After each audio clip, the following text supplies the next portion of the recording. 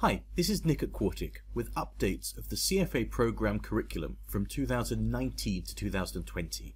So if you've done 2019 and unfortunately you're looking at this again, then this is what you need to know. At level 1, in overview, there have been lots of little changes, but not that much. Most of your knowledge is going to be pretty useful to you this time around.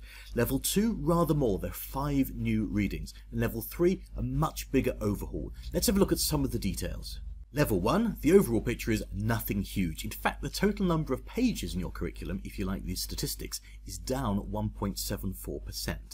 Don't worry, it hasn't got actually 1.74% easier, but you've just dropped a few pages.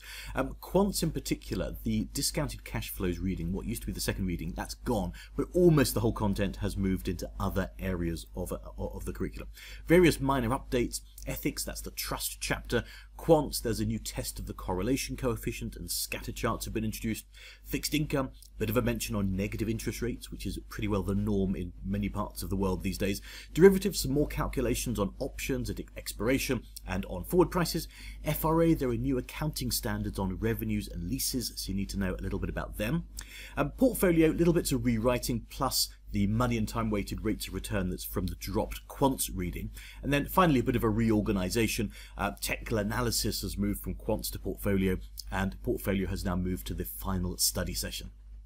Level 2 has slightly more updates compared to Level 1. Similar length, it's actually 28 pages more than last year, which is a fraction of 1%. You can see there are 5 readings that have dropped. Various additions, there are 2 new quants readings. We're now looking at machine learning and big data projects. Machine learning used to be part of regression, that now has its own reading. We go into rather more detail than we did last year. In corporate finance, the 2 wordy chapters on corporate governance and corporate performance, they have gone and been replaced with a brand new chapter on corporate governance and ESG. So very much topical, what is needed these days. Portfolio, 2 readings have gone, but they've been replaced with 2 on ETFs and trading costs. So not a vast amount of length in that, but it's something we need to learn for the exam. Various other updates, economics, reading 12 is the new regulations chapter. It's broadly the same content, but it has been fully rewritten. Ethics, very minor updates, nothing really that you'd even notice. FRA, a few updates on that. So financial assets and associates have been rewritten. The pooling method, that has now been dropped. Level 3 continues the very significant revamp that started a couple of years back.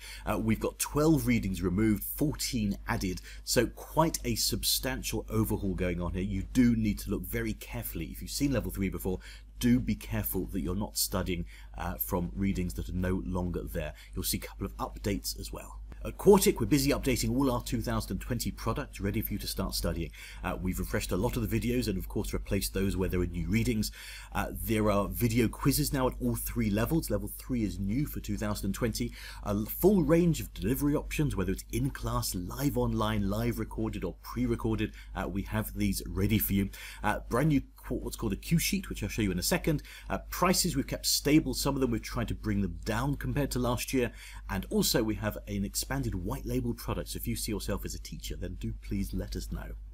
In terms of the Q sheet, you can see this is the rough style of how it looks. It's a brief summary on a fairly small number of pages of each curriculum. Really your Learn Me guide. This is what you need in your revision stages, but quite useful to have on you as you work through your studies for the exam. That's it for now. Thank you for watching and hopefully see you soon.